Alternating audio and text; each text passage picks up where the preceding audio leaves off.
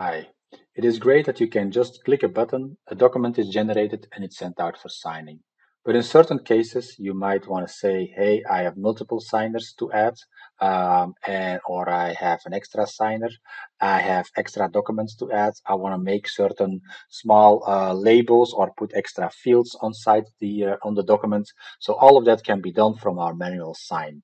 Now you can link a document that is generated to actually go to manual sign, and you can make further modifications while everything that's in the configuration already is there. So what kind of configuration am I talking about? That's of course a pack, and a pack is linked to an actionable. This actionable has a certain class, as you can see over here, and this class makes sure that it's going to forward you to manual sign so you can make your required changes. For the rest, this class is also this actionable is also linked to a sign request template, and that sign request template will define what is the name of my sign request, what kind of signers, stakeholders do I have. So all of that is taken into account, is prepared for you, but still you have the power of just making changes inside that document or that process. So let's take a look how that would work. I'm gonna click the button here, the document will be generated, and it will immediately take all the configuration from Sign Butler and forward to our manual sign. So here you already see that the document that was generated is linked, and I can add documents. Let's say I want to add a document that comes from a library in Salesforce. So this document, our NDA, I want to get signed as well, together with the proposal. So I'm just going to add this document now here, and these two documents can get signed in one go. Next up is I'm gonna add placeholders. So I want to have a second signer.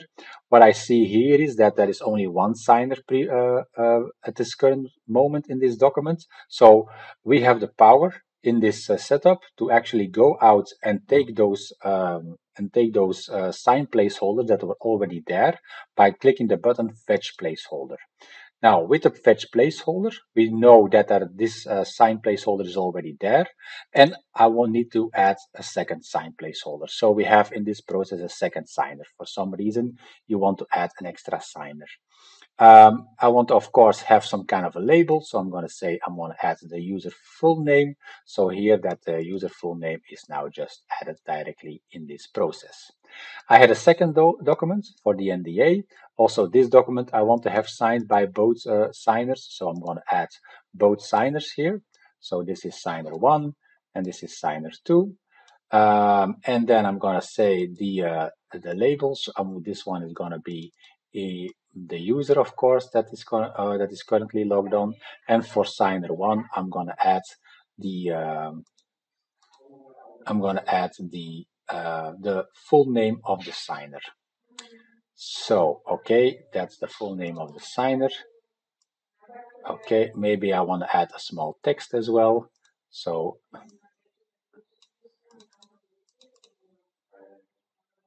and I can say here, please sign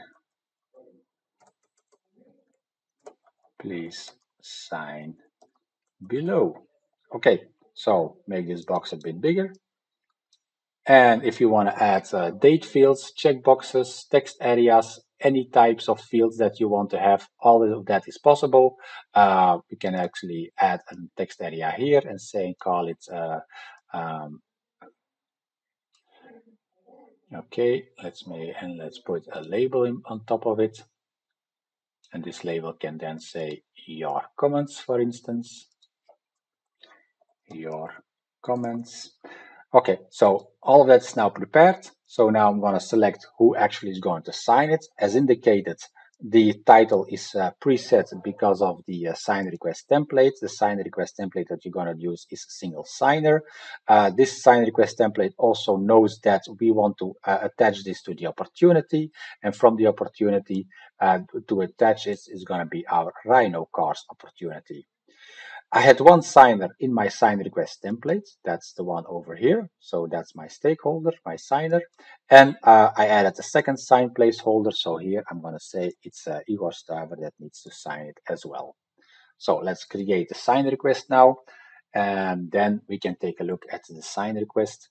because we will see all of his information just coming back. So in the sign request template, we now see that there are two signers. A mail has been sent already to the first signer, Jack Rogers, to sign his to make his signature. And if we go and take a look at the mail that was sent to our friend Jack, we can sign it directly from the email. So I click this link, and now I can see the email. I can see that indeed there is a second signer here. It's called Igor Staver. Okay, everything looks fine. So I'm just gonna say I'm ready and approve it. So then it's gonna open up the next document. In the next document, I can fill in all the information. And on page 3, you will have the text box, your comments. The two signers are there. Jack Rogers as the first signer. The comment that I have added. My comments I can leave here. Looks great. And then I can continue and end this signing process.